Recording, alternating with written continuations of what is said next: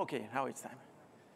So we are going to be presenting one story, essentially how we use several cloud-native foundation projects to build a telemetry pipeline, mostly with a network automation use case in mind.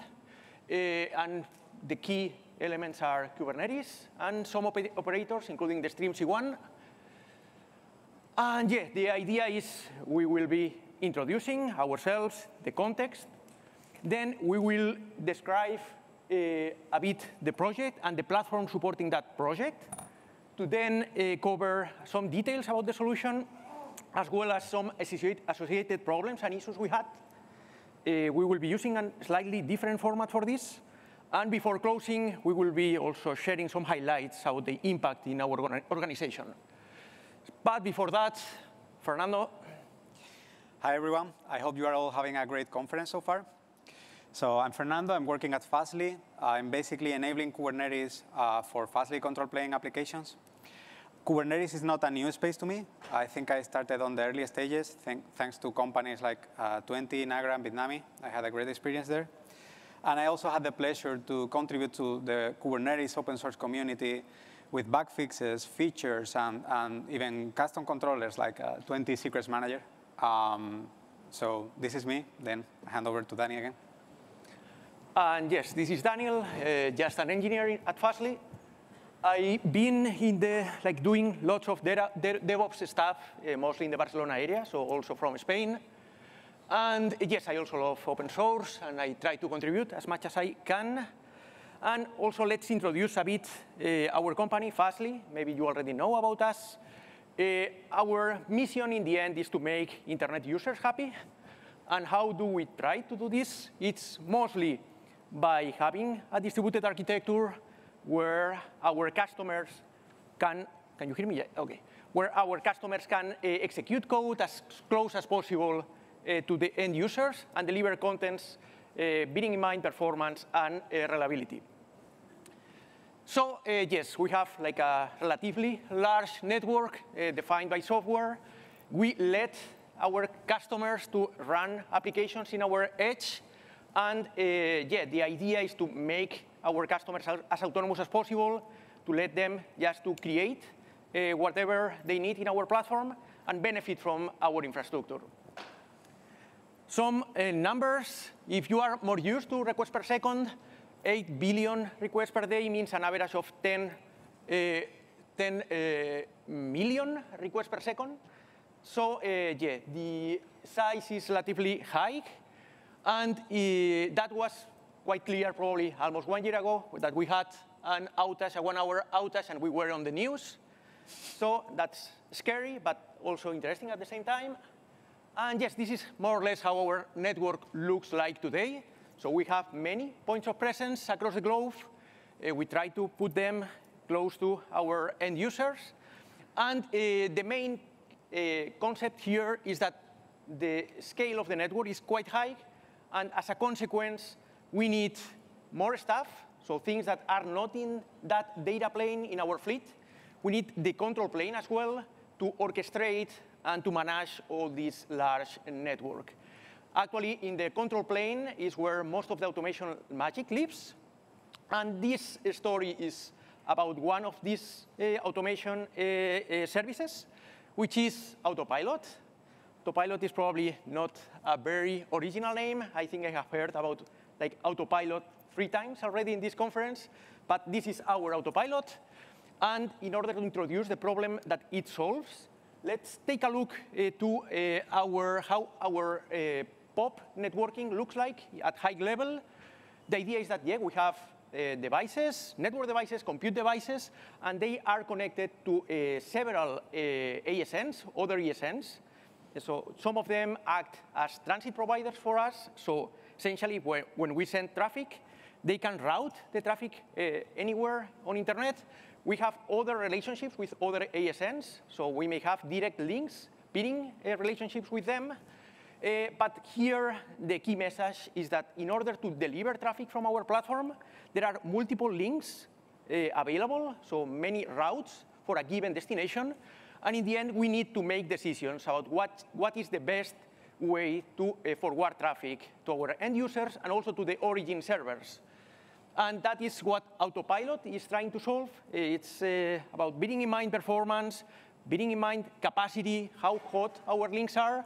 We need to route traffic accordingly. And automation here is not a new thing. If you browse our engineering blog post, you will find previous iterations of this. If you are also working in a large scale network in a big tech company, maybe you have your own solution for this. And who is behind this last iteration of Autopilot is essentially it's the NCO team that it's in NetSys, in network systems at Fastly. And initially we had like 6 engineers focused in that initiative. And these engineers we had like mixed skills. So there were software engineers, network engineers, also SREs like me. And here it's one also of the key messages. In the end, there are many implementation possibilities for something like this, but we need to bear in mind the team supporting, extending this solution, and that was also a key item in our design. So Autopilot at very high level, we are not reinventing the wheel. We follow the typical pattern of measuring things, then computing if we need to push a network change, and finally, also the routing manager, like a wrapper of our routing infrastructure, which in the end also applies the changes to our fleet. Let's actually focus in the yellow box, the telemetry pipeline. And what is that telemetry pipeline doing? It's essentially consolidating many inputs, telemetry data from many sources. We have systems information, so metrics, mostly from our Prometheus infrastructure, that describe the status of the links, what is the capacity of the links we have. Then we have flow data, and that is super key for this problem.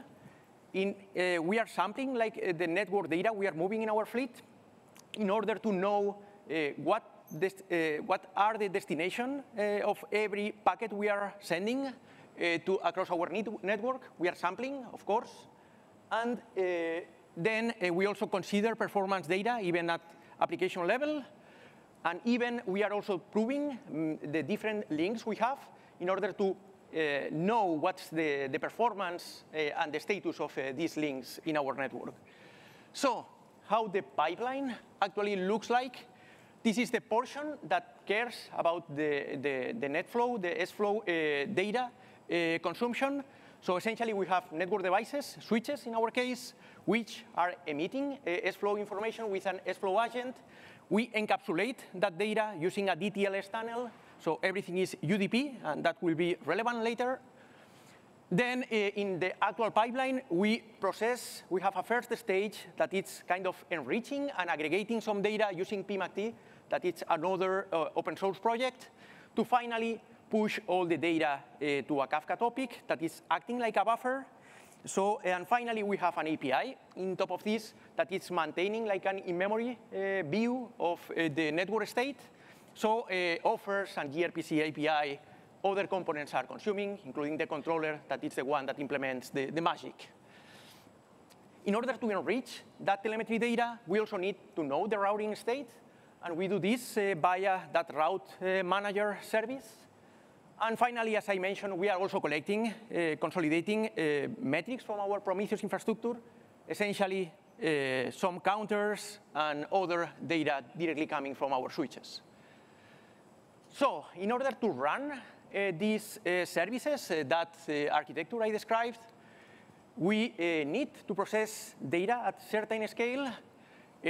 Just to give you an idea, it's more or less, given the sampling we are doing, it's about processing hundreds of thousands of packets per second. We need a runtime to manage these components, these services, to deploy new versions, and so on. And of course, as everyone wants probably, we want to run this in many different locations, as close as possible to our points of presence. So we need to put this in several places. And we also want to be, this solution wanted to be also cloud agnostic. So we didn't want to couple this to another cloud provider, given our control plane is very diverse. We wanted to be able to run this also in some dedicated data centers we have for control plane workloads. And yes, surprise, in order to run control plane workloads, when we started this project, we didn't have like a proper standard. So for the data plane, yes, everything is super standardized. So every component we put in our fleet is using some frameworks and well-known patterns. But for the control plane, it's a different story. We had a mixture of different infrastructures, different cloud providers. And yeah, even in the network control and optimization team, we were already using Kubernetes, but many Kubernetes clusters in Google Cloud, mostly dedicated for individual workloads. And actually, regarding Kafka, Fastly was already using Kafka for other use cases, but we didn't have like a proper production-ready setup. So there was actually even opposition from the team to incorporate Kafka in the project scope, given there was the perception that that was complicated, was complex. We were a small team, so managing something like this could be a challenge. And now I'm handing over to Fernando, who will describe a bit more the Kubernetes posture and what's the platform point of view and how the Kubernetes offering in the internal offering evolve to match these requirements. So thank you, Danny. Kubernetes at Fastly circa 2020, it pretty much looked like this. You want a cluster, you get a cluster. You want a cluster, you get a cluster. Everyone get a cluster. Teams were pretty autonomous here. Like teams will own like cloud projects or cloud accounts and create their infrastructure. The problem is that led to a very fragmented, underutilized, and expensive infrastructure. Like Danny mentioned, we had several clusters over there, hosting only one service maybe. And since it also came from mostly individual initiative, there was no standard way of creating the clusters, configuring them, or even deploying to them. Some folks will use Terraform. Some other folks will use the Cloud Console directly. Others Pulumi. Some people will use Helm to deploy. Others raw YAML. Others customize. And there was also a maintenance burden because mostly the engineers deploying on Kubernetes, they didn't have the experience to administrate Kubernetes clusters. So Fastly decided to create a Kubernetes team. Initially, we were 4, 2 folks in New Zealand, 1 in Canada, and myself in Spain. And the goals were to build a Kubernetes shared platform for the control plane, standardizing infrastructure deployment and application deployment, and scale eventually cross-region, cross-clouds, and eventually elevate also developers' capability to deploy faster and scale. And the latter brought the project name, which is also not very original, Elevation. So let's talk about Elevation a bit. Elevation first version was indeed pretty simple. We started with 1 cluster per stage and only 1 region. But we designed everything to scale cross region. So if we need more region, we will create another cluster. We standardized on Helm via FluxCD using a GitOps pattern because GitOps was not new to Fastly, even when they were not using Kubernetes at the beginning. And we deployed to 1 single cloud provider, but the whole stack was designed to be cloud agnostic because we were envisioning that some people will request other cloud provider or even bare metal clusters. So to accomplish that, we did things like implement authentication with our identity provider, not tying to the cloud IAM. We were using Harbor as the container registry, not GCR, not ECR, or anything like that. We're using Vault for secrets management because, Kubernetes secrets, And also we're using Ingress Nginx and are using the cloud Ingress. And also Share Manager is not the cloud, Google Cloud Share Manager, AWS Share Manager, anything like that. We're using JetStack Share Manager to issue threads from Let's Encrypt and also from our recently released root CA. Our observability stack is pretty common, Prometheus, Grafana, Splunk, FluentD, so it's also open source, not tying into anything, not tying into any cloud provider. So as soon as we released the first version, we started having the first customers, and we tried to gather feedback. The most important feedback we got is, hey, we need more regions. We need more cloud providers. We would like to have bare metal clusters because we are hosting latency-sensitive applications. So we want to be closer to this POP or closer to that POP or this Fastly deployment or this cloud service, right? So we got it. The other thing was reducing the onboarding overhead because the onboarding at the beginning was a bit convoluted. So folks will register the namespace and will register a predefined service account. So then we will have to configure Vault so the service account can read in a specific path in Vault. And that was a bit, convoluted, like I said. Also, Autopilot team, they wanted a proper Kafka support in the company without needing to go and create more VMs, peering with the VPC, or something like that. So they wanted something in cluster, and they asked for help. Also, there were other teams that they were completely new to Kubernetes, Helm, and all that stuff. And when they tried to get into our platform, they were like, oh, geez, this is overwhelming. Can you folks build more abstractions to engineers like us, more used to networking than Kubernetes? So also, we provide a service mesh in the first version, and we were not providing like a lot of visibility into a service mesh, so that was a reasonable ask. So we did, and with that come the second version of Elevation, which is more or less how Kubernetes looks at Fastly today. It became clear pretty quickly that with 4 team members, we won't be able to scale properly and create cluster cross-region and cross-clouds and whatnot. So we got 2 new members that have been very helpful, one in the US and one in the UK. So this is what we did. Clusters in Google Cloud, in AWS, bare metal, spanning across 3 different continents, regions, and so on and so forth. And we have today, I think, like 20-ish clusters, and we're creating 3 or 4 more in the coming weeks. So that was what we did. One of the key messages that I want to share is that we started relying a lot on operators, the existing operators and operators that we built in the team. And that was a huge win for self-service, making teams more autonomous and automation and stuff like that. This is one of the examples. So we built a custom controller to configure HashiCorp Vault. So we have also a tool called Kyverno, maybe you're familiar with it, which is a policy management tool. So now when people are registering a namespace in Elevation, under the hood, Kyverno will create a secret engine, KV2 secret engine, that will get mounted automatically in a /namespace. Also, when a service account gets created, no need for registering a service account or shit like that. Kyverno will create a Vault role and a Vault policy using our Vault controller. So that solved the whole onboarding issues, and we relied in more controllers. Also, we provided some abstractions.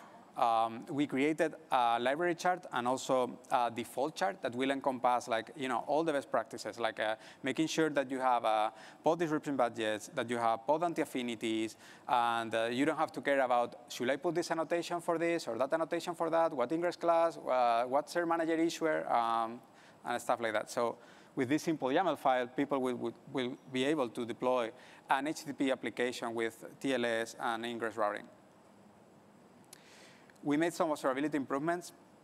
So in Elevation, I think this is pretty common pattern. Whenever you deploy your containers into Elevation, we provide with a default dashboard, which is called the workload overview, right? So you will get CPU, memory, and stuff like that. But we were missing like a lot of service mesh visibility, so we built in a bunch of Linkerd dashboards into our default dashboard. But of course, we enabled the Linkerd UI, and we enabled teams to execute on their namespace, Linkerd tab, Linkerd top, and all that stuff to troubleshoot, because it's freaking important for teams like Autopilot, which is a network service, right? Other than that, GitOps is cool, but people were like, okay, so this thing got merged, so now what? Is it deployed or not? So we created a bunch of Grafana tables and dashboard. This is just an example. So to make sure that they understand like the thing got deployed correctly. And of course, we talk about using an operator in the cluster. We agreed like the Strimzi seemed like a strong operator, well-maintained, to provide self-service around creating Kafka clusters, and teams could be very autonomous on that.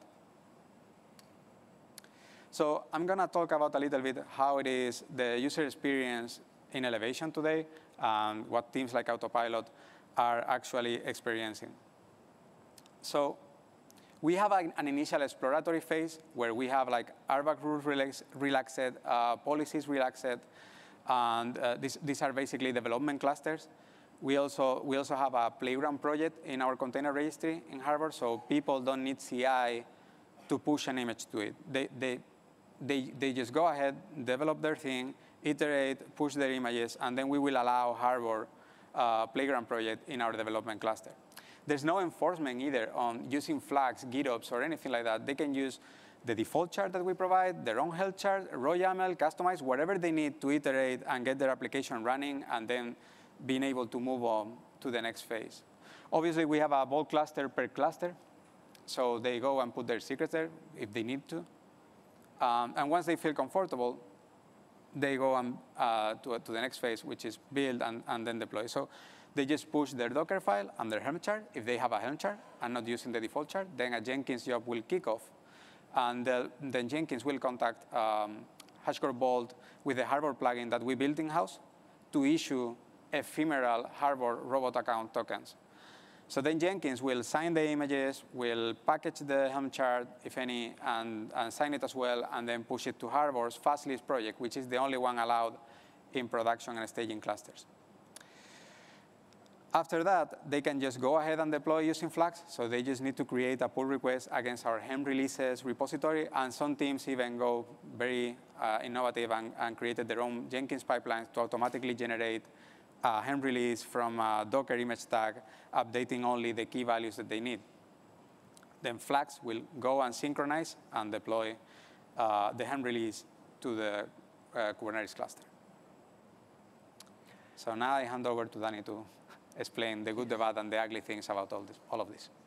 Correct. So yes, we are going to now present some details about the solution in 3 different buckets, and that reminded us this film, by the way, that I didn't know, but it was recorded here in several locations in Spain, including Almería, that is in the south of, let's say, Valencia.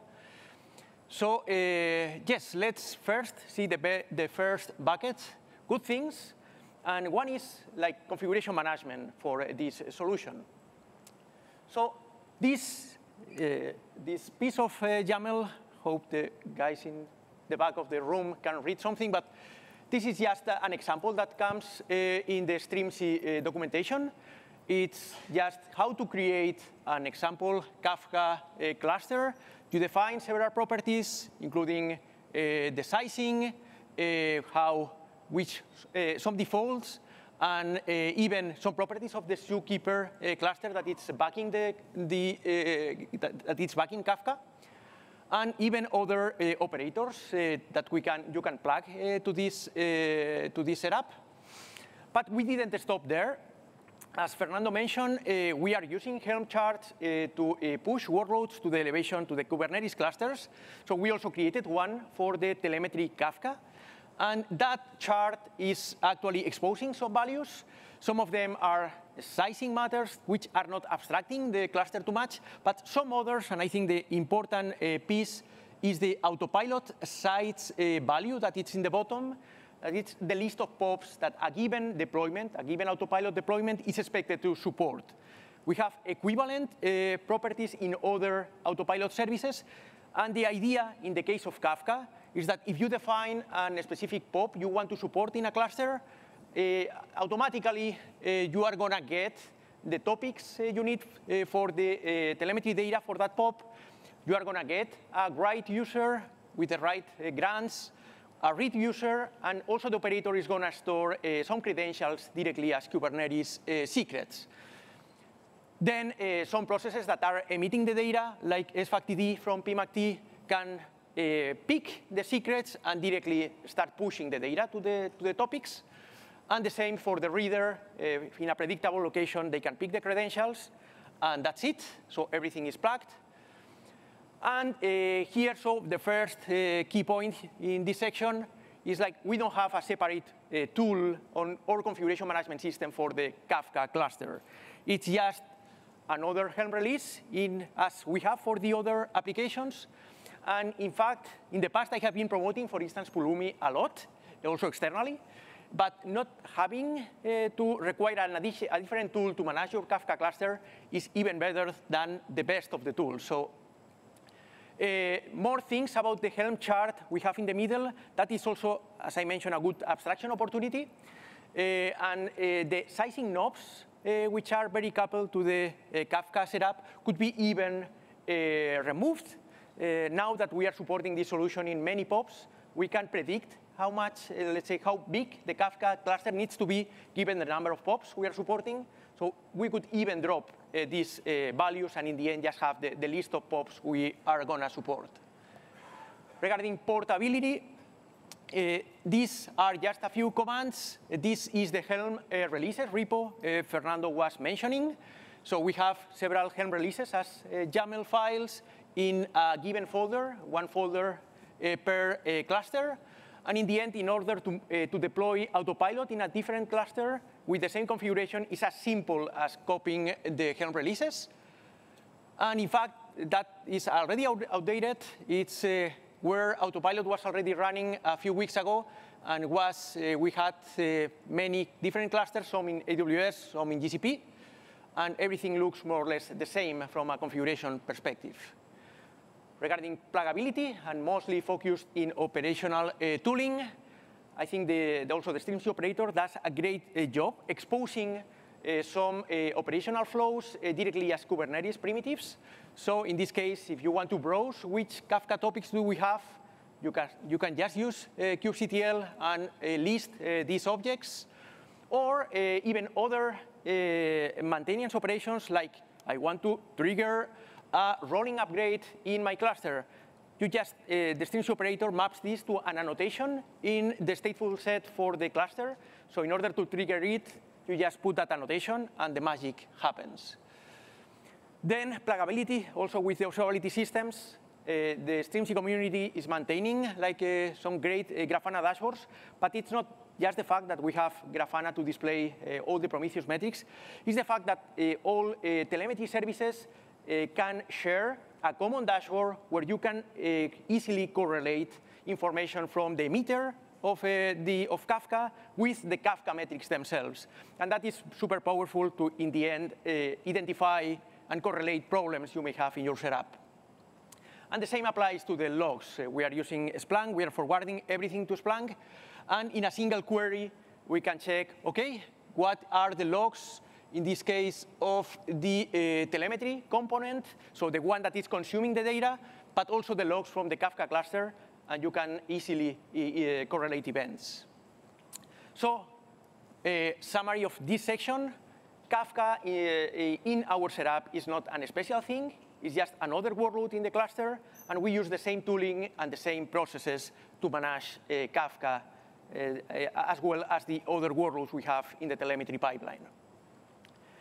Then things that are not so great in this setup is the fact that, yeah, we have an operator. An operator is an extra component you need to install and maintain in your cluster, compared to some software as a service solutions. And actually, that brings an interesting topic, that it's ownership of the operator. Right now, the operators in the elevation clusters are maintained by our platform team, so Fernando's team. And teams like network systems, they are just consuming the operators. However, we feel like something like this may not scale well. So in the moment we have other teams consuming or creating their Kafka clusters, just coordinating the teams to perform a Kafka upgrade, normally in hand with an operator upgrade, can easily become a full-time job. So yeah, we bet that at some point, if this solution is kind of consumed by other teams, we may need to involve other teams to support the solution. And Fernando? The ugly, like me. So you know what happens when you have a Kubernetes in multiple clouds, bare metal, you have a service mesh, you have UDP, you have BGP, that it's bound to happen that you're going to find these dudes just eating popcorn, laughing at your face. So the first very interesting challenge that we found is that, Autopilot telemetry API receives like a constant UDP flow nonstop. It's nonstop from the switches. So we noticed that pod that got restarted and rescheduled into the same node, somehow the UDP packets started to be black hole. My teammate and friend Danny Kuczynski thankfully discovered a bug in kubeproxy, which basically, when you're going from one endpoint to zero endpoint, kubeproxy will flash the contract entry corresponding to the load balancer external IP and the pod IP, right? But the flow will still hit the node if it's rescheduled in the same node. So a new contract entry was created before the IP tables NAT got applied, so the contract entry had the load balancer external IP and not the pod IP. That was very interesting. We found that bug. They fixed it pretty quickly, so that's done. This one is also a good one, very interesting because it was a whole team effort, and I appreciate that. So we hit a hard limit in AWS security group rule limit. And there we reached out to our TAM. There was nothing they could do. And basically the problem is that the AWS load balancer controller will create an excessive amount of security group rules per load balancer. So it's one inbound rule for the node security group per client traffic per allowed source IP, which is something that Autopilot, for instance, uses a lot. And then one rule for the health check on each subnet in the VPC. So one of the recommendations were, switch to ALV, and yeah, this is not HTTP, so not very helpful. Or switch to ELV, it's deprecated, right? So not an option either. And we needed also to preserve the source IP because otherwise we couldn't perform authentication based on IP and stuff like that. So we didn't want to implement something like proxy protocol or anything like that.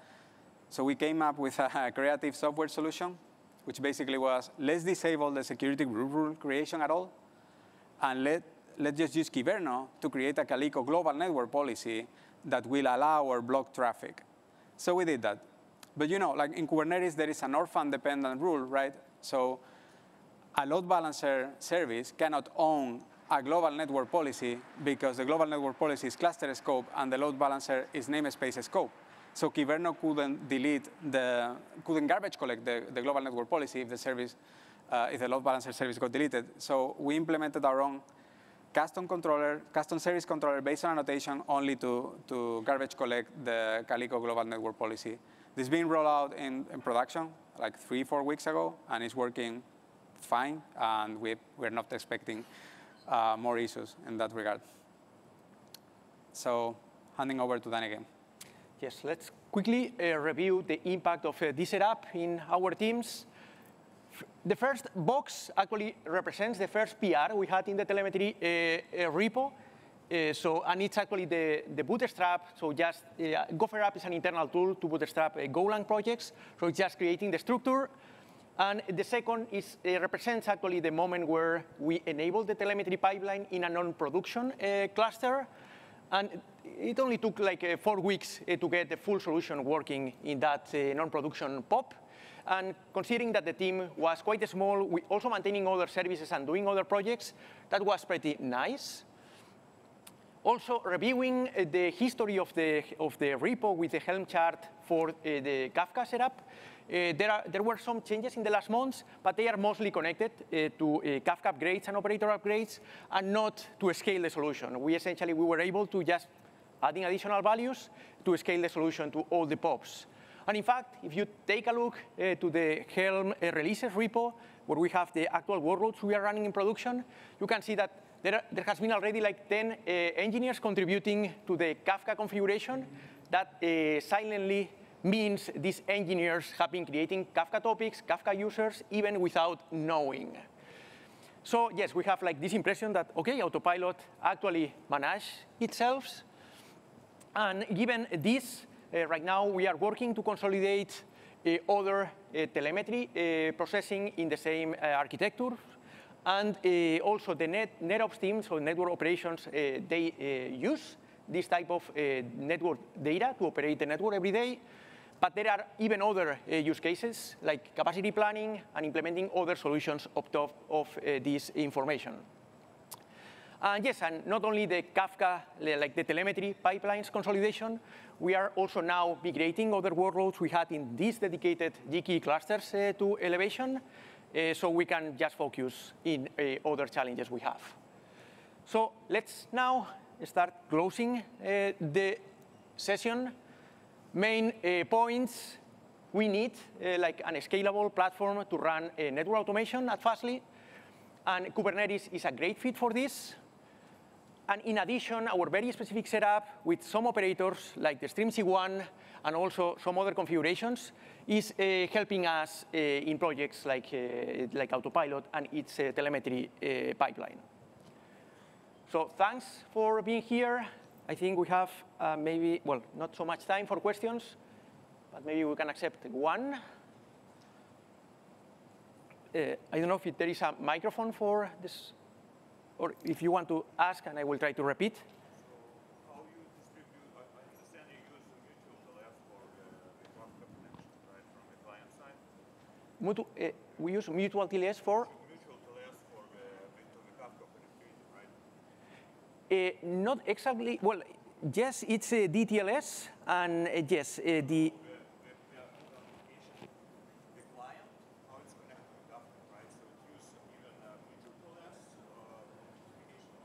correct. Perfect. So the question is how the Kafka consumers and the producers, how they do authenticate against the Kafka cluster. Yeah, how you automate that authentication part if you use MTLS, so how you distribute the certificates across the namespace, if you use SASL, how you deal with users. So, okay, so how we distribute the certificates across the different workloads in the cluster. So here, Strimzi is our friend. It's when you declare a Kafka user that it's a specific object, Strimzi it's a custom resource. Strimzi gives to the cluster. Strimzi actually, there are different like user authentication types. Yes, we are using TLS-based authentication, and that means that the Strimzi creates the credentials and stores the credentials as Kubernetes secrets. So then, given the workloads using Kafka live in the same cluster, we can directly pull these credentials from the other workloads. That's all in one namespace. Correct. Yes, we are using that shared Kubernetes offering from platform. So we have a dedicated namespace for Autopilot services. So yes, all these services live in a single namespace. Thank you. So thanks